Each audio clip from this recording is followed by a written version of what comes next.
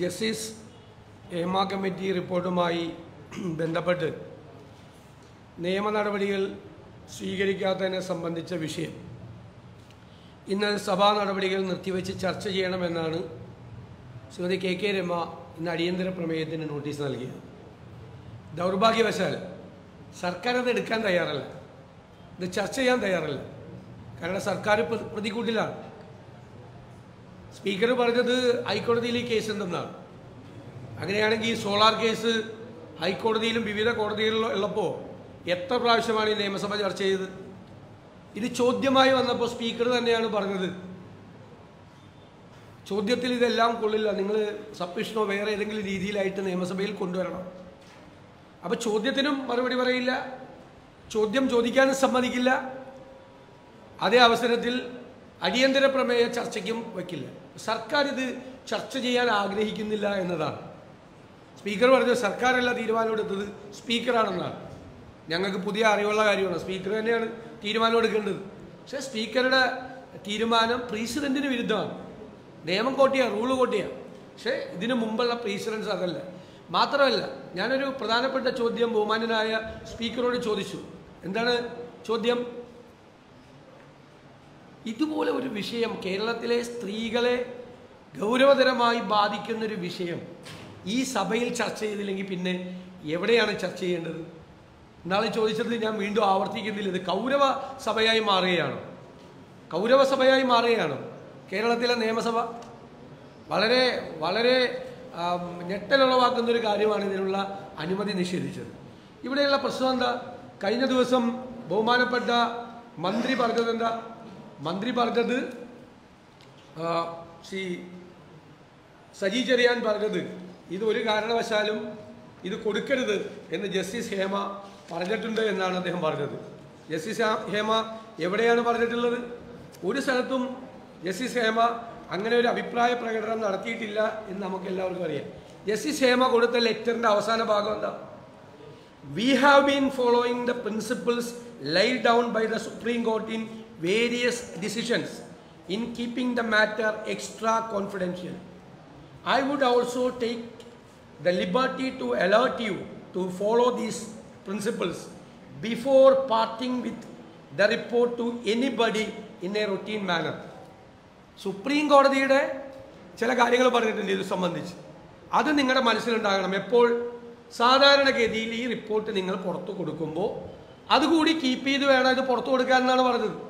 അതിനെയാണ് ഈ മുഖ്യമന്ത്രിയും സാംസ്കാരിക മന്ത്രിയും റിപ്പോർട്ട് പുറത്തു കൊടുക്കരുത് എന്ന് ജസ്റ്റിസ് ഹേമ കത്തെഴുതി എന്ന് നിയമസഭ വരെ തെറ്റിദ്ധരിപ്പിച്ചത്. മുഖ്യമന്ത്രിയാണ് ആദ്യം പത്രസമ്മേളനം നടത്തി പറഞ്ഞത് ഇത് കൊടുക്കാൻ പാടില്ലെന്ന് ഹേമ പറഞ്ഞു. ഇതാണ് ജസ്റ്റിസ് ഹേമ സർക്കാരിന് അയച്ച കത്തിലെ അവസാന വരി ഇതാണ്: നിങ്ങളിത് റൊട്ടീൻ മാനറിൽ പുറത്തു കൊടുക്കുന്നതിന് മുമ്പ് സുപ്രീം കോടതിയുടെ പ്രിൻസിപ്പിൾസ് ഫോളോ ചെയ്യണം. എന്നിട്ട് നിയമസഭയെ വരെ തെറ്റിദ്ധരിപ്പിച്ചു മന്ത്രി, കൊടുക്കരുതെന്ന് പറഞ്ഞത് അല്ല യഥാർത്ഥത്തിൽ ചെയ്തിരിക്കുന്നത്. അതുപോലെ തന്നെ ഇതൊരു സ്റ്റേറ്റിനെതിരായിട്ടുള്ള ക്രൈമാണ്. ഞങ്ങളുടെ ചോദ്യം ഇത്രയേ ഉള്ളൂ, ഇത് പുറത്തു കൊടുത്തോ ഇല്ലെന്നല്ല. 4.5 വർഷമായി സർക്കാരിൻ്റെ കയ്യിൽ റിപ്പോർട്ടില്ല. ആ റിപ്പോർട്ടിലൂടെ വളരെ വ്യക്തമാണ് A series of offenses have been committed, sexual offense have been committed. എന്നിട്ട് 4.5 വർഷം ഇത് കയ്യിൽ വെച്ചു. അത് നിയമവിരുദ്ധമാണ്. ഇപ്പോൾ പോക്സോ കേസുകളുണ്ട് ഇതിൻ്റെ അകത്ത്. പോക്സോ ആക്ടിൻ്റെ സെക്ഷൻ 21 അനുസരിച്ചും BNSSൻ്റെ 199C അനുസരിച്ചും ഈ സെക്ഷൽ ഓഫൻസസ് നടന്നു എന്ന് അറിഞ്ഞാൽ അത് പിന്നെ FIR ഇട്ട് അതിൻ്റെ ഇൻവെസ്റ്റിഗേഷൻ നടത്തിയില്ലെങ്കിൽ അത് ഒളിച്ചു വെച്ചവർ 6 മാസത്തെ തടവ് ശിക്ഷയ്ക്ക് വിടേണ്ടവരാണ് എന്നാണ് നിയമം പറയുന്നത്. അപ്പോൾ ഇത് ഒളിച്ചു വെച്ചതാരാ? ഗവൺമെൻറ്റാണ്. ക്രിമിനൽ കുറ്റമാണ് മന്ത്രിമാരും ഉദ്യോഗസ്ഥന്മാരും ചെയ്തിരിക്കുന്നത്, ക്രിമിനൽ കുറ്റം. ഇതുപോലത്തെ ഒരു ഒഫൻസസ് നടന്നു എന്നറിഞ്ഞിട്ട് ഞങ്ങളിത് പറഞ്ഞു, അന്വേഷണം വെക്കണം. അന്വേഷണം വെച്ചപ്പോൾ ഗവൺമെൻറ് എന്ത് ചെയ്തു? ജസ്റ്റിസ് ഹേമ കമ്മിറ്റി റിപ്പോർട്ട് പുറത്തു വന്നതിന് ശേഷം ഉള്ള കാര്യങ്ങളെക്കുറിച്ച് മാത്രം അന്വേഷണം നടത്തി. ഹേമ കമ്മിറ്റിയുടെ റിപ്പോർട്ടിനെക്കുറിച്ച് അന്വേഷണം നടത്തില്ല എന്ന് പറഞ്ഞു. ഞങ്ങൾ ആവശ്യപ്പെട്ടു അതും നടത്തണം. ഹൈക്കോടതി പറഞ്ഞു അത് നടത്തണം. ഹൈക്കോടതി മുഴുവൻ ഫുൾ റിപ്പോർട്ട് വാങ്ങിച്ചു. എന്നിട്ടിപ്പോൾ ഇവർ നടത്തുന്നില്ല. ഇപ്പം ഇവർ പറയുന്നത് പലരും മൊഴി കൊടുക്കാൻ വരുന്നില്ലെന്ന്. എങ്ങനെ ഈ സർക്കാരിൻ്റെ മുമ്പിൽ ചെന്ന് ഈ സ്ത്രീകൾ മൊഴി കൊടുക്കും? ഈ സർക്കാരിനെ എങ്ങനെ വിശ്വസിക്കും? സർക്കാർ ആദ്യം മുതൽ തന്നെ സ്ത്രീ വിരുദ്ധ നിലപാടാണ് എടുത്തിരിക്കുന്നത്. പിന്നെ വണ്ടിപ്പെരിയാറിലും നമ്മുടെ വാളയാറിലും നടന്ന കേസുകളിൽ കുഞ്ഞുങ്ങളെ കൊന്ന് കെട്ടിത്തൂക്കിയിട്ട് പ്രോസിക്യൂഷനെതിരായിട്ടുള്ള കോടതിയുടെ വിധികൾ പരാമർശിച്ചാൽ ഈ സർക്കാരിന് ഒരു നിമിഷം അധികാരത്തിലിരിക്കാൻ പറ്റില്ല. 9ഉം 13ഉം വയസ്സുള്ള പെൺകുട്ടികളെ കെട്ടിത്തൂക്കിയ കേസിലും 5 വയസ്സുകാരിയെ റേപ്പ് ചെയ്ത് കെട്ടിത്തൂക്കിയ കേസിലും എന്താണ് കോടതി വിധി? ലെഥാർജിക് ആറ്റിറ്റ്യൂഡാണെന്ന് പറഞ്ഞ പ്രോസിക്യൂഷൻ. പ്രതി ഡിവൈഎഫ്ഐക്കാരാണ്, രക്ഷിക്കാൻ വേണ്ടി ശ്രമം നടത്തിയതാണ്. അപ്പോൾ ഈ ഇരകളായി മാറിയ പാവപ്പെട്ട സാധാരണക്കാരിയായ സ്ത്രീകൾക്ക് ഗവൺമെൻറ് കൊടുക്കേണ്ടിയിരുന്ന എന്താണ്? ഒരു കോൺഫിഡൻസ് ആണ് കൊടുക്കേണ്ടിയിരുന്നത്. ഞങ്ങൾ നിങ്ങളോടൊപ്പം ഉണ്ട്, പേടിക്കണ്ട, ഭയപ്പെടണ്ട. നിങ്ങൾ ഇരകളായി മാറിയവരാണ്, നിങ്ങളുടെ പേര് വെളിപ്പെടുത്തില്ല, നിങ്ങളുടെ പേര് പുറത്തു പോകില്ല. പക്ഷേ നിങ്ങൾക്കെതിരായി ക്രിമിനൽ കുറ്റം ചെയ്ത ആളുകളെ നിയമത്തിൻ്റെ മുന്നിൽ കൊണ്ടുവരാൻ ഞങ്ങൾ നിങ്ങളുടെ കൂടെ ഉണ്ടാകും എന്നൊരു വാക്ക് ഈ ഗവൺമെൻറ്റിൻ്റെ ഭാഗത്തുനിന്നുണ്ടായോ? ഉണ്ടായിരുന്നെങ്കിൽ ഇവരെല്ലാവരും ക്യൂ വന്ന് ഈ ഇൻവെസ്റ്റിഗേഷൻ ടീമിൻ്റെ മുമ്പിൽ നിന്ന് അവർ മൊഴി കൊടുക്കുമായിരുന്നു.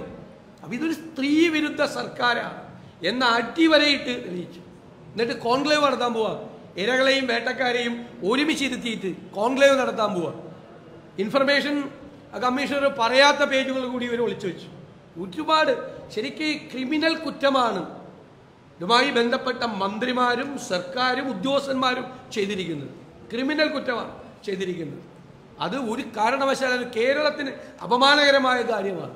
ഇത്രയും ഗൗരവതരമായ ഒരു വിഷയം സഭ ചർച്ച ചെയ്തില്ല എന്നുള്ളത് കേരള നിയമസഭയ്ക്ക് അപമാനമാണ് എന്നുകൂടി ഞാൻ പ്രത്യേകം പരാമർശിക്കാൻ ആഗ്രഹിക്കുന്നു. ഒന്ന് ഞാൻ ഇവിടെ ശ്രീമതി രമ പറഞ്ഞല്ലോ, സുപ്രീം കോടതിയുടെ ഗൈഡ് ലൈൻ എന്ന് പറയുന്നത് എല്ലാ കേസിലും ഉള്ളതാണ്. അതുകൊണ്ടാണല്ലോ അതിജീവിത, നിർഭയ എന്നൊക്കെയുള്ള പേരുകൾ ഉപയോഗിക്കുന്നത്. എന്തുകൊണ്ടാണ്? അവരുടെ ബന്ധുക്കളുടെ പോലും പടം കാണിക്കാൻ പാടില്ല, അവരെ ഐഡൻറ്റിഫൈ ചെയ്യാൻ പാടില്ല, തിരിച്ചറിയാൻ പാടില്ല. കാരണം അവർക്ക് പിന്നെ ഈ സമൂഹത്തിൽ ജീവിക്കേണ്ടതാണ്. അതേ ഗൈഡ് ലൈനുള്ളൂ. ഇരയുടെ പേര് പുറത്തു വിടരുത്, അവരെ ഐഡൻറ്റിഫൈ ചെയ്യാൻ പറ്റുന്ന ഒന്നും പുറത്തു വിടരുതെന്ന് അല്ലാതെ ഈ കേസ് അന്വേഷിക്കരുന്ന് ഏത് കോടതിയാണ് പറഞ്ഞിരിക്കുന്നത്? ജസ്റ്റിസ് ഹേമ പറഞ്ഞു എന്ന് നുണ പറഞ്ഞല്ലേ? മുഖ്യമന്ത്രി അടക്കം ആളുകൾ നുണ പറഞ്ഞല്ലേ? ആ സെൻറ്റൻസ് വായിച്ചില്ലേ?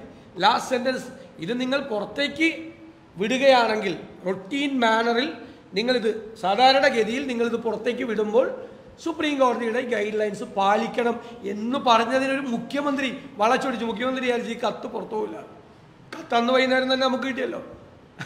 അപ്പോഴല്ലേ മുഖ്യമന്ത്രി പറഞ്ഞത് ശരിയായില്ല എന്ന് മനസ്സിലായത്. അപ്പം ഇവർ അന്വേഷിക്കണമെന്ന് പറഞ്ഞു വനിതാ പോലീസ് ഉദ്യോഗസ്ഥരെ കൊണ്ട്. നമ്മൾ എന്തുകൊണ്ടാണ് അത് പറയാൻ കാര്യം? ആ സജഷൻ ഇരകളായ ആളുകൾക്ക് ധൈര്യമായി വന്ന് സ്ത്രീ ഉദ്യോഗസ്ഥരുടെ മുമ്പിൽ വന്ന് പറയാൻ പറ്റും. അവർക്കൊരു കോൺഫിഡൻസ് കൂടും. അപ്പോൾ ഇവരെന്ത് ചെയ്ത് ഫീമെയിൽ ഓഫീസേഴ്സിനെ വെച്ചതിൻ്റെ കൂടെ 2 മെയിൽ ഓഫീസേഴ്സിനെ കൂടി അതിൻ്റെ അകത്ത് ആഡ് ചെയ്തു. ഒരു കാര്യമില്ലാതെ. അപ്പോൾ അത് ഡൈലൂട്ട് ചെയ്തു ആ ആശയം. നമ്മളത് ഗവൺമെൻറ്റാണ്, ഗവൺമെൻറ് കൊടുക്കുന്ന ഒരു മെസ്സേജാണ്, ഗവൺമെൻറ് കൊടുക്കുന്ന ഒരു കോൺഫിഡൻസാണ്.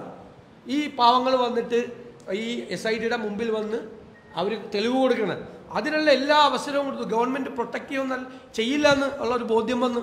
അതുകൊണ്ടാണ് ഞങ്ങൾ പറഞ്ഞ അതേ കാര്യം ഹൈക്കോടതി പറഞ്ഞില്ലേ? നിങ്ങൾ എന്തുകൊണ്ടാണ് അത് അന്വേഷിക്കാത്തത്? അത് അന്വേഷിക്കണം. ഞാൻ പറഞ്ഞ അതേ പോയിന്റ് പറഞ്ഞു. ശരിക്കും ക്രിമിനൽ കുറ്റമാണ് സർക്കാർ ചെയ്തിരിക്കുന്നത്, മന്ത്രിമാരും ഈ ഉദ്യോഗസ്ഥരും ചെയ്തിരിക്കുന്നത് ക്രിമിനൽ കുറ്റമാണ്. ഇത് ഒളിപ്പിച്ചു വെച്ചു, ഇത് അന്വേഷിക്കാതെ വിട്ടു എന്ന് പറയുന്നത് അതാണ് പ്രധാനം.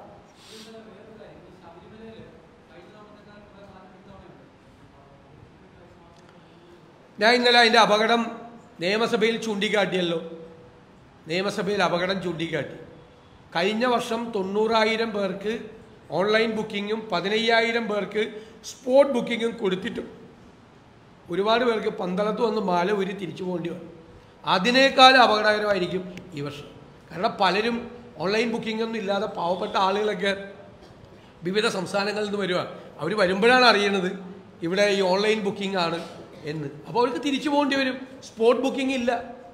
അപകടമാണ് സർക്കാർ ചെയ്യുന്നത്. അപകടം നോക്കിക്കോ. ശബരിമല ദർശനത്തെ അലങ്കോലപ്പെടുത്താനുള്ള തീരുമാനമാണ് മുഖ്യമന്ത്രിയുടെ അധ്യക്ഷതയിൽ. ഡെലിബറേറ്റ് ആണെന്ന് ഞാൻ പറയുന്നില്ല, പക്ഷെ അതിൻ്റെ റിസൾട്ട് അതായിരിക്കും. ഒരുപാട് പേർക്ക് തിരിച്ചു പോകേണ്ടി വരും. നമ്മൾ ഒരു ഗവൺമെൻറ് ഒരുക്കി കൊടുക്കേണ്ടത്, ദേവസ്വം ബോർഡ് ഒരുക്കി കൊടുക്കേണ്ടത് എന്താ? വരുന്ന മുഴുവൻ ഭക്തന്മാർക്കും അവിടെ അല്ലേ ദർശനം ഉറപ്പാക്കി കൊടുക്കേണ്ട ചുമതല ഗവൺമെൻറ്റിനും ദേവസ്വം ബോർഡിനുണ്ട്. അതിൽ നിന്നാണ് അവർ പിന്മാറുന്നത്. നമ്മൾ നേരത്തെ വാർണിംഗ് കൊടുത്തു, നിയമസഭയിൽ കൊണ്ടുവന്നു. എത്ര ലാഘവത്വത്തോടു കൂടിയാണ് അതിൻ്റെ മറുപടി പറഞ്ഞത്. അത് ഗവൺമെൻറ് ആ സ്ഥിതിയിൽ എത്തിച്ചു അവരെ. ഞാനത് പറഞ്ഞല്ലോ, എന്തുകൊണ്ടാണ് അവരാ സ്ഥിതിയിലെത്തിയത്. ഹേമ കമ്മിറ്റിയുടെ മുമ്പിൽ കൊണ്ടുപോയി ഈ സംഭവങ്ങൾ പറയാൻ ധൈര്യം കാട്ടിയ ഈ സ്ത്രീകൾക്ക് ഇപ്പോൾ ധൈര്യമില്ല. കാരണം ഗവൺമെൻറ് വിശ്വാസമില്ല, ഗവൺമെൻറ് അവർക്ക് കോൺഫിഡൻസ് കൊടുത്തില്ല. ഗവൺമെൻറ് അല്ലേ അത് ചെയ്യേണ്ടത്. ഏതെങ്കിലും ഒരു മന്ത്രിയോ മുഖ്യമന്ത്രിയോ പറഞ്ഞോ, ധൈര്യമായി വന്ന് നിങ്ങൾ SITയുടെ മുമ്പിൽ വന്ന് നിങ്ങൾ പറഞ്ഞോ നിങ്ങൾക്ക് സംഭവിച്ച എന്താ, നിങ്ങളുടെ പേര് ഒരു കാരണവശാൽ പുറത്തു പോവില്ല, നിങ്ങൾക്ക് പൂർണ്ണമായ പ്രൊട്ടക്ഷൻ കിട്ടും, നിങ്ങളത് ചെയ്യണം, നിങ്ങളത് ചെയ്തില്ലെങ്കിൽ ഇനിയും ഈ ദുരന്തം ഇനിയും ഈ മേഖലയിൽ ആവർത്തിക്കും എന്ന് പറഞ്ഞൊരു കോൺഫിഡൻസ് കൊടുക്കണ്ടേ ഗവൺമെൻറ്. ഞാൻ പറഞ്ഞല്ലോ, ഗവൺമെൻറ് ചെയ്യുന്നതിൻ്റെ വാളയാർ കേസിലും മറ്റേ കേസിലും ഇഷ്ടക്കാരെ രക്ഷിക്കാൻ എന്തും ചെയ്യും, തെളിവുകൾ നശിപ്പിക്കും, പ്രോസിക്യൂഷൻ മോശമാക്കും. അതൊക്കെ അറിയാമല്ലോ സർക്കാരിന്. ഇത്തരം കേസുകളിൽ കൊച്ചു കുഞ്ഞുങ്ങളുടെ കാര്യത്തിൽ പോലും ഇതേ നടപടിയെടുത്ത സർക്കാരിനെ ഇവരെങ്ങനെ വിശ്വസിക്കും? അതാണ് അവരുടെ പ്രശ്നം. അല്ലെ, അതുകൊണ്ട് എന്താ കാര്യമെന്നേ, നിങ്ങൾക്ക് ഈ ഇരകളായ ആളുകൾക്ക് ഈ SITയുടെ മുമ്പിൽ വന്ന് ആ പരാതി ആവർത്തിക്കാനും അതിന് മൊഴി കൊടുക്കാനുമുള്ള സാഹചര്യമില്ല. ആ കോൺഫിഡൻസ് അവർക്ക് കൊടുത്തില്ല. പിന്നെ പൊതുജനം കൊടുത്തിട്ട് എന്താ കാര്യം പരാതി? അതുകൊണ്ട് എന്താ കാര്യം? അതൊക്കെ വെറുതെ കണ്ണിൽ പൊടിയിടാനുള്ള സൂത്രങ്ങളാണ്. പൊതുജനത്തിനാണ് പരാതി. ഗ്രീവൻസ് ആർക്കാ? അഗ്രീവ്ഡ് പാർട്ടി ആരാണ് ഇരകൾ? അവർക്ക് ചെന്ന് ഇത് പറഞ്ഞാൽ ഞങ്ങളെ പൂർണ്ണമായി പ്രൊട്ടക്റ്റ് ചെയ്യും.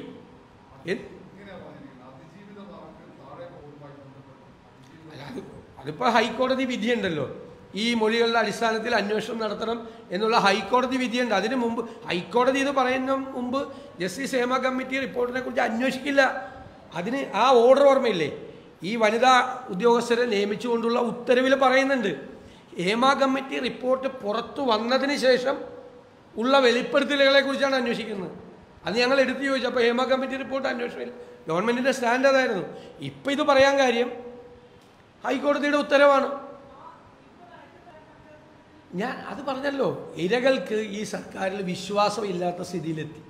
സർക്കാർ ഇരകളോടൊപ്പമല്ല, വേട്ടക്കാരുടെ കൂടെയാണ് എന്ന് ഇരകളായ ആളുകൾക്കും സാധാരണ പൊതുജനങ്ങൾക്കും ബോധ്യമായി. ഇത് ഈ രമാദിൻ്റെ സീക്വൻസ് മുഴുവൻ പറഞ്ഞില്ലേ സർക്കാർ, ഇദ്ദേഹം പറഞ്ഞില്ലേ സീക്വൻസ്. 4.5 വർഷമായി ഇതിൻ്റെ അകത്ത് ഒരു ഗവൺമെൻറ് കാണിക്കുന്ന കള്ളക്കളികളും പച്ചക്കള്ളങ്ങളും. എന്ത് നിർബന്ധിതമായതല്ലേ അന്ന്? ഏത് സാഹചര്യത്തിലാണ് ഇവിടെ ഈ കമ്മിറ്റി വെച്ചത്? അറിയാലോ, അന്നത്തെ സാഹചര്യം അറിയാലോ. ആ സാഹചര്യത്തിൽ ഈ കമ്മിറ്റി വയ്ക്കാൻ നിർബന്ധിതമായതാണ്. പക്ഷേ ഈ കമ്മിറ്റി വെച്ചപ്പോൾ ഒരു കാര്യം ശ്രദ്ധിച്ചു. ഡോക്ടർ MK മുനീർ അത് വ്യക്തമായിട്ട് പറഞ്ഞു, അത് കമ്മിറ്റിയാണ്, എൻക്വയറി ഓഫ് കമ്മീഷൻ ആക്ട് അനുസരിച്ചിട്ടല്ല. അപ്പോൾ അതിനൊരു ലീഗൽ വാലിഡിറ്റി ഇല്ലാതെ പോകും, ബൈൻഡിങ് ആണ്.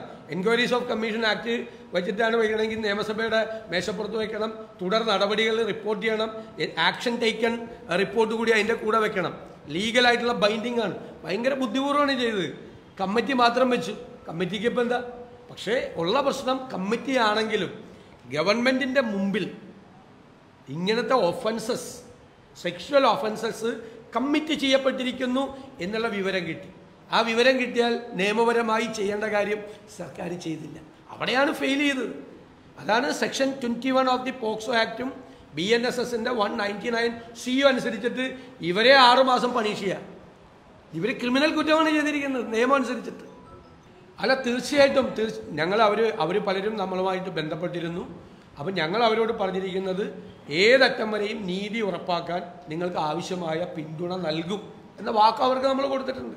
അവർ ഏത് തരത്തിൽ ബന്ധപ്പെട്ടാലും അവർക്ക് നിയമപരമായ സഹായങ്ങളോ മറ്റു കാര്യങ്ങളോ അത് ചെയ്യും. ഇതിൻ്റെ അത് വന്നിരിക്കുന്നൊരു പ്രശ്നം എന്താണ്? സിനിമാ മേഖല മുഴുവൻ കുഴപ്പമാണെന്നൊരു ധാരണ വന്നു. ഇത് കുറച്ച് ആളുകളാണ് ഇത് ചെയ്തിരിക്കുന്നത്. അവരെ രക്ഷിക്കാൻ ശ്രമിക്കുമ്പോൾ സത്യസന്ധരായ മാന്യരായ ഒരുപാട് ആളുകൾ കൂടി ഇപ്പോൾ ആ ഒരു നിഴലിൽപ്പെട്ടിരിക്കുകയാണ്. നല്ല ആളുകൾ വരെ നിഴലിൽ, ഇതിൻ്റെ ഷാഡോയിലാണ്. ആ സിനിമ എന്ന് പറയുമ്പോൾ ആളുകൾ കളിയാക്കുകയാണ്. അതിൻ്റെ ഉത്തരവാദികൾ സർക്കാരാണ്. യഥാർത്ഥ കുറ്റവാളികളെ രക്ഷപ്പെടാൻ സർക്കാരെ അനുവദിക്കുന്നത് കൊണ്ടാണ് മാന്യരായി ജീവിക്കുന്ന ആളുകൾക്ക് പോലും ചീത്തപ്പേരുണ്ടാകും.